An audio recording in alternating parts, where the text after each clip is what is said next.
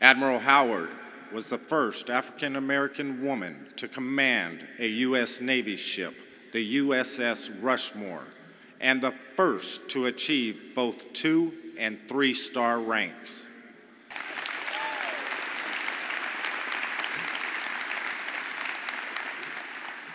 You'll be doing a lot of applauding before I get through this bio, I guarantee you.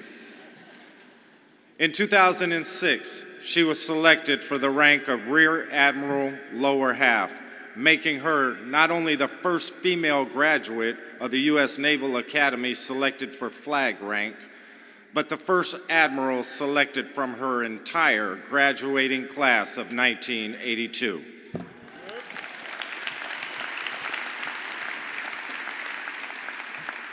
On July 1st, 2014, she became the first woman to become a 4-star admiral.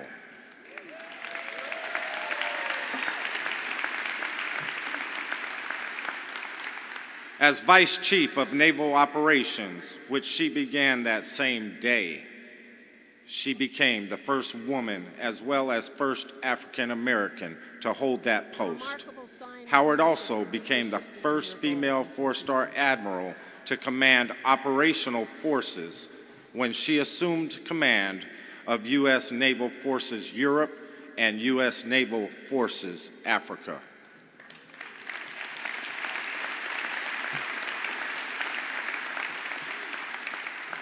Starting to figure out real quick, she is the real deal. You got it. The VFW Armed Forces Award has been presented annually since 1964 to operational units as well as active or retired members of the armed forces for outstanding contributions to national security.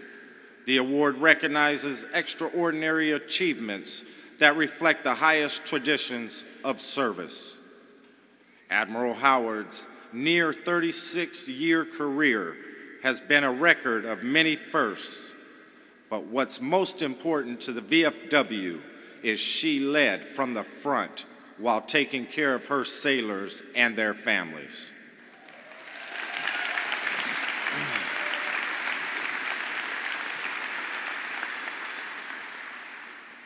Now it is with great pride and honor that the Veterans of Foreign Wars of the United States presents its 2019 Armed Forces Award to a veteran of Operations Desert Shield, Desert Storm, and Joint Endeavor, of humanitarian relief efforts in Indonesia and maritime security operations in the North Persian Gulf, and the rescue of merchant mariner Captain Richard Phillips from pirates off the coast of Somalia.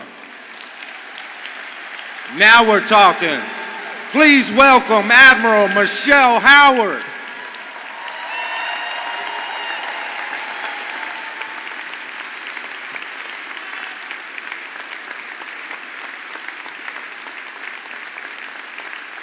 Armed Forces Award and citation awarded to Admiral Michelle J. Howard, United States Navy, retired, in special recognition and sincere appreciation of her faithful and dedicated service to America, her Navy, her sailors, and joint service teammates and their families at home and abroad. Admiral Howard's near 36-year career has been a record of many firsts, from achieving flag rank and commanding ships to becoming the Vice Chief of Naval Operations and Combatant Commander of U.S. Naval Forces Europe and U.S. Naval Forces Africa. Her selfless service to nation is true to the ideals, traditions, and values of the Veterans of Foreign Wars of the United States, in witness whereof we have hereunto set our hands and the official seal of the Veterans of Foreign Wars of the United States this 22nd day of July, 2019, approved by the National Council of Administration, signed by B.J. Lawrence, Commander-in-Chief, and Kevin Jones, Adjutant General. One more time, raise the roof.